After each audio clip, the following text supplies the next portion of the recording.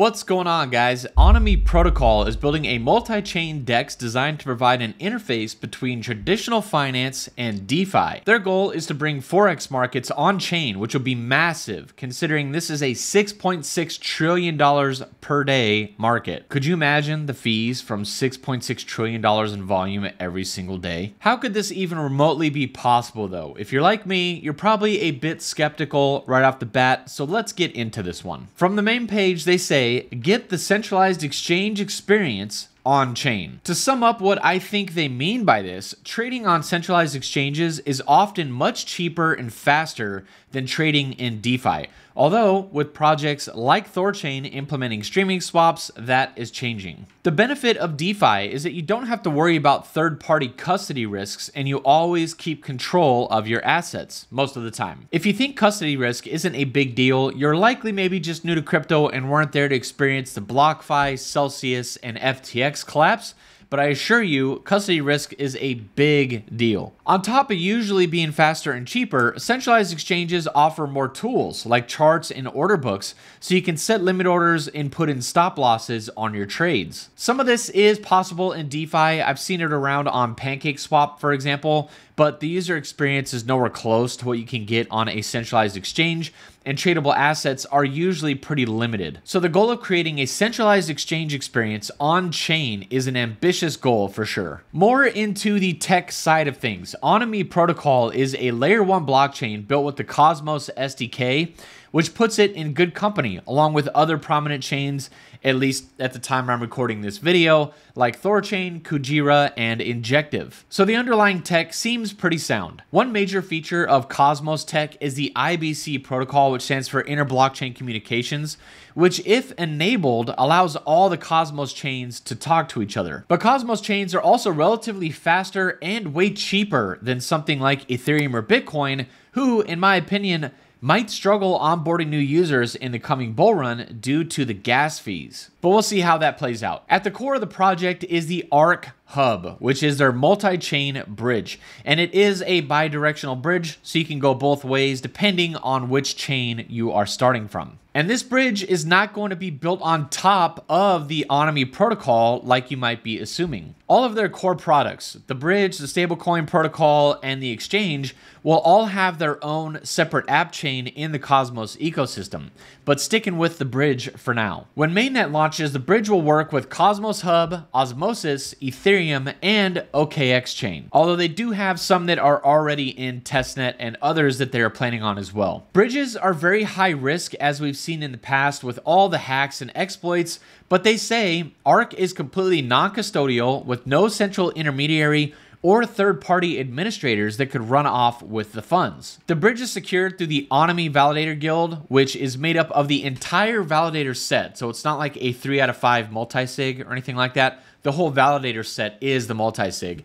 So the only way for the bridge to be compromised would be the collusion of, I'm guessing, at least half or a little bit more than half of the validators. Although right now there are only 12 active validators, so let's hope they get those numbers up. Fortunately, it is permissionless to become a validator, although you have to self-stake a minimum of 225,000 NOM tokens, which at the time I'm recording this video would be around $60,000. And that 225,000 NOM minimum might explain why the validator set is so low right now. Back to the ARC bridge. On the website, they say the bridge will facilitate native cross-chain trades with integrated blockchains. There are two other products that they have that are going to be looking to launch soon as well. You've got ONEX, which is the Onomy Exchange, and ORES, the Onomy Reserve, which is where the creation of the stablecoins is going to happen. ONEX will launch first shortly after Christmas this year with a snapshot taken on Christmas Day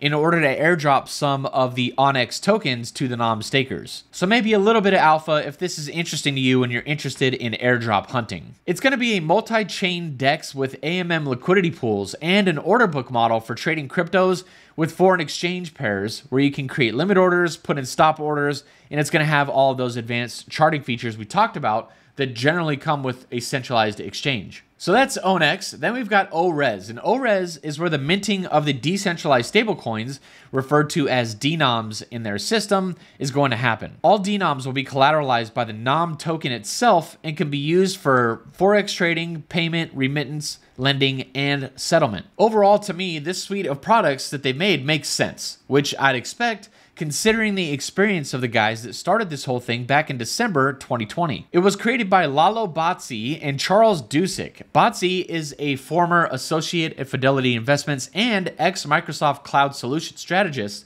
and Dusick is an engineer with experience in machine learning and consensus systems. According to a CoinMarketCap article, they have a 20+ person team working on this project as well. Now into some of the tokenomics here. The NOM token does have utility and a value accrual mechanism I am happy to share. Hallelujah. Like most proof-of-stake systems, you can stake NOM, which grants you governance rights and earns staking rewards. It can be used as collateral to mint stablecoins. It's used to pay bridge fees, and some of the Onomy exchange revenue is used to buy NOM off the market and burn it. Importantly, the buy and burn is programmatic and done with no management by a central party, nor the DAO. It just happens. Which is smart in my opinion, because that will be important as regulators try to crack down that a lot of it is just programmed and there's no people behind it. We're gonna have to see though. I'm pretty optimistic. There are just so many projects and people involved with crypto at this stage. I have a hard time believing that they're going to be able to really rein anything in. And I'm talking about like the SEC and organizations like that. It's important that they do have this burn mechanism in place, because just like Ethereum and many other projects, there is no supply cap on the token. So although the NOM token has an infinite supply, with enough fees generated from the exchange, it could become deflationary, which creates scarcity and hopefully creates positive price pressure. In December 2022, the project was launched with 200 million NOM tokens, but split into two $100 million parts. So let's talk about the first 100 million first. This went to four main parties: 45% to the DAO, 20% to ecosystem support, 20% to early backers and partners, and 15% to the team and advisors. Pretty straightforward on this first half. As I'm sure you noticed, none of this went to the public. That's what the other 100 million is for, or was supposed to be for. They offered this second 100 million tokens through a bond curve offering. The way this works is that a price is set for the first token, and as the tokens are bought from the contract, the price goes up. So the first token bought would be cheaper than the second, and so on. This method of launching is not considered an ICO or a token launch, and the tokens are minted as they are purchased. Out of the 100 million set aside for the bond curve offering, less than 3 million tokens were actually bought. And I have to imagine this is because the bonding curve price very quickly became higher than the market price. So although the BCO was meant to decentralize the project and get some coins into the hands of the public, it failed miserably, in my opinion, and the insiders have mostly been receiving all the emissions from those first 100 million coins that they received and staked to earn emissions from the protocol. It also might explain why the price has been down only mostly since at least March 2023, which is as far back as CoinGecko goes. Although the insiders may not have been selling their total principal since it is on a vesting schedule, they didn't get all their tokens right away,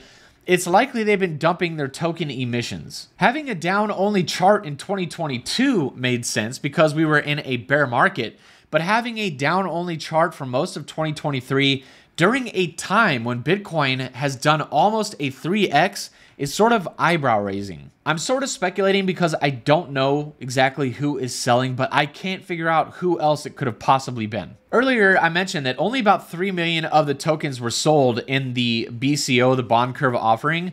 That means 97 million have just been sitting idle to this point. It looks like they've decided to repurpose those extra 97 million tokens to be used as incentives for a Launchpad, according to a tweet from June of this year, June 2023. So maybe there is some upside in that. Although in the spirit of decentralization, my question is, why not just lower the BCO price so the public could buy it at a price where it makes sense? Or maybe just do an airdrop. My guess is that they've chosen to protect the price instead of trying to decentralize the token ownership. The reason I say that is because they did sell 20 million coins for $10 million in their private round, which puts it at an average price of 50 cents. And currently, while I record this video, the price is at 27 cents. So it's no surprise the project would choose to protect the price. And lowering it for the BCO or doing an airdrop would likely drop the price, at least in the short term. At this point, some decentralization has happened as the token emissions have been sold off, which is good.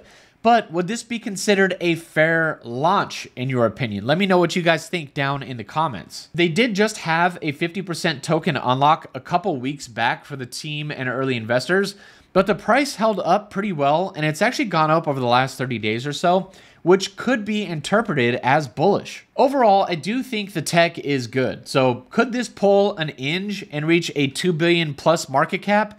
If it did, we'd be looking at about a 100x or more from here. If you're interested in tracking my portfolio, check out the Patreon. I've got a link below for that. And if you like this review, check out this one I did recently on JoyStream, which is looking to compete with YouTube. Thank you so much for watching, and I'll see you on the next video.